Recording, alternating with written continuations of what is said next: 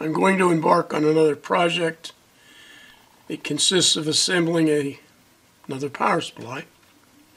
This was sold as a 35 volt, 5 amp power supply. Silkscreen says 30 volts at 5 amps. Power input shows 31 volts AC. This is a very nice circuit board. I've looked over the board and the schematic. It seems to be very conservatively designed. These are the parts. I separated them so they would make some sense. I've been able to find very few references to this power supply. I did find one that recommends replacing these two 10K single-turn pots with 10K 10-turn pots. I'm awaiting delivery of some 10K 10-turn potentiometers. The kit designer thought enough of overcurrent protection on the primary of the transformers to provide a fuse holder and fuse. There are some 3-terminal devices, some 3-terminal transistors too. Some have heat sinks, some do not. And there's the usual cast of characters: the electrolytics, the diodes, the resistors, a few capacitors. There are 2 integrated circuits, came with sockets, a couple little TO92 devices. As I try to do when I'm making a kit, I've developed some drawings. The first is an expanded board layout. Now the values are almost all here. Some component designations are here. On this sheet, everything is here. It's a D5, 1N4007, R18 1K, C12 is 2000 microfarad at 50 volts. So everything ties together, value and the component designation, as well as screw terminals and jacks. To go with this, I came up with a bill of materials, and everything that's in the plastic box, except for the board itself, is on here. Well, excepting the fuse holder. Everything's on here with a designation and a description. And in some cases, I describe what it's used for. And then the Chinese schematics I was able to find are not correct. None of them are correct. For example, this circuit up here requires a center tap transformer. Okay, there's a center tap transformer. It develops 15 volts. Or 12 volts, I'm not sure, I can't read it.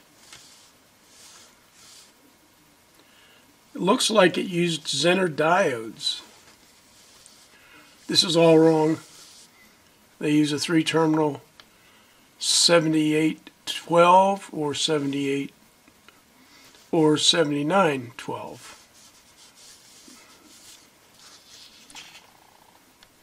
The voltage adjust and current device, this is voltage and this is current, show 2 wires going to a potentiometer.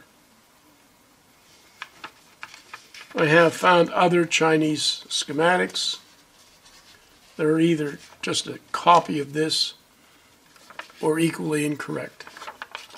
Can't read them anyway. So I developed some schematics. Actually, 3 sheets of schematics. This power supply seems to consist of 3 distinct sections. For example, this entire section is connected to this second section with just 3 connections.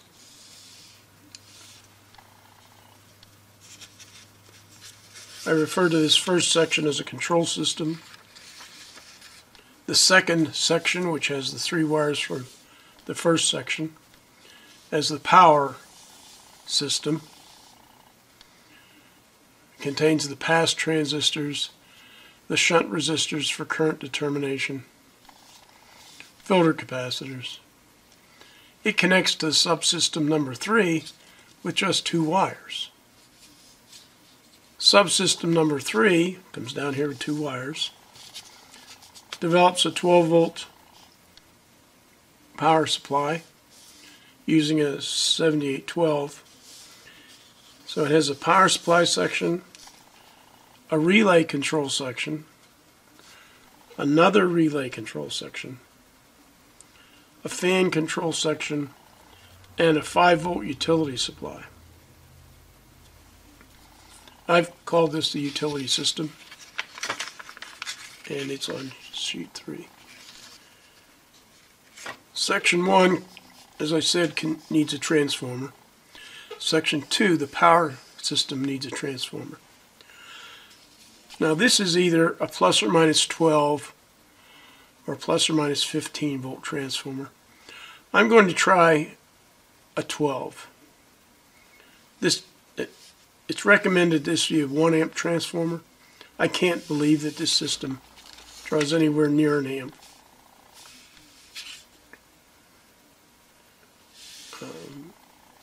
These 2 wires merely monitor the shunt voltage, the shunt resistor drop.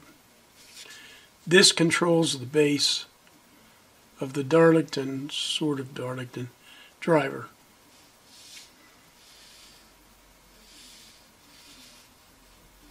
There's no way that this can require more than 200 milliamps, I guess. The positive side has a current limiting resistor here, almost 3K. Current limiting resistor here of 3K. That's it. Connection to the op amp. The negative side connects to the op amp and has a 35K current limiter. So I can't see this drawing any current. In any event, plus minus 12 or plus or minus 15. At probably a half an amp, but maybe more. This design uses a tapped transformer. One end we can call 0, and the taps are at 15, 23, and 31 volts. That's almost unobtainium. We'll get to that, and I'll explain what I intend to do there.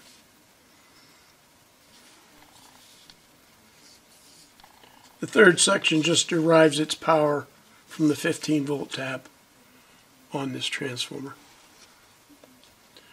In addition to the 10K 10-turn potentiometers, I'm waiting for 2 transformers. I'm waiting for some heavy-duty transistors.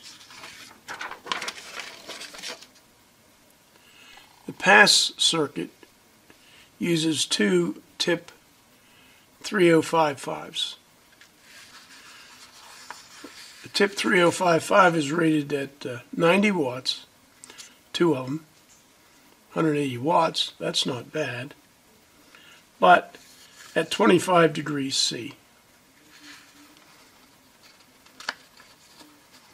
I've decided to replace them with more robust transistors, and I've ordered these MJW 21194s, which have a dissipation of 200 watts, but again that's at 25 degrees C. Now, I don't think that I can run these transistors at room temperature. So I developed a derating curve for each transistor. And let's say we're operating at 85, between 65 and 85 degrees. The tip 35 is down around 70 watts and ends up at 54 watts. This is a mouthful, but this fellow at 65 degrees is still capable of 150 watts of dissipation at 65 degrees.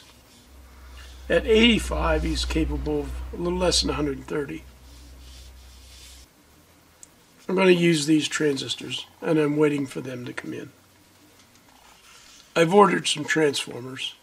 Now, these are domestic. They're sourced domestically. I don't know if they're probably of Chinese origin. For the main power transformer, I've ordered a 15 volt times 2, or a 15. It'll have two secondary windings, 15 and 15. 200 VA.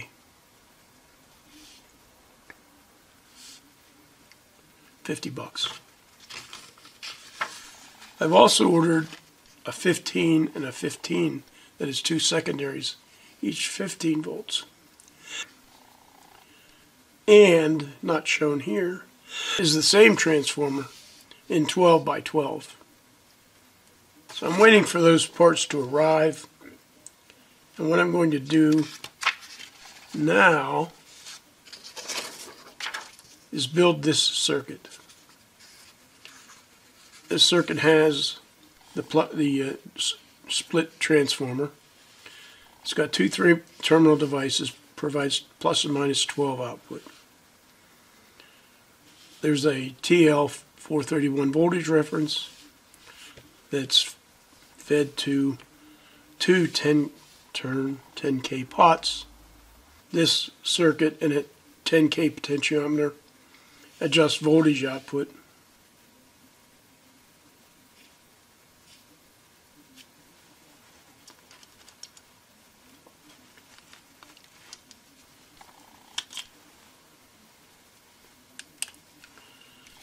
Still a work in progress. This 10K pot adjusts the current limiting setting. So I can build this entire system and test it. I'll proceed to do that now. Here's everything, what I call the control circuit, sheet 1. This is it. And these two fellows up here. So we have power in. We have amp control and volts control. And we have amp limit and volt limit. If you want to use this as a 3 amp supply, you can set the amp limit. So when you turn this 10K pot the whole way up to 3 amps, trimming it with this. Same way with voltage. This is the LED jack that indicates you're in the constant current mode. And I said I didn't think this circuit was going to draw much current. There are two 3-terminal regulators here that are provided with heat sinks. The designer did not decide to apply a heatsink to these two, which indicates that we should limit the voltage across them by using maybe 12 rather than 15 volts. But also it indicates there's not much current being drawn, which means not much heat generated. I may be able to put some sort of a heatsink on, but there are parts in the way. There's a little voltage reference chip here, the TL431. And then there's going to be a potentiometer like this here. So the heatsink would have to be an extension to the tab. The center section is all, well, with the exception of these, this area here is all on sheet 3, which I call the auxiliary circuits. And then this, most of this, and these capacitors constitute sheet 2, which I call the power system. So this will be part 1. See what happens.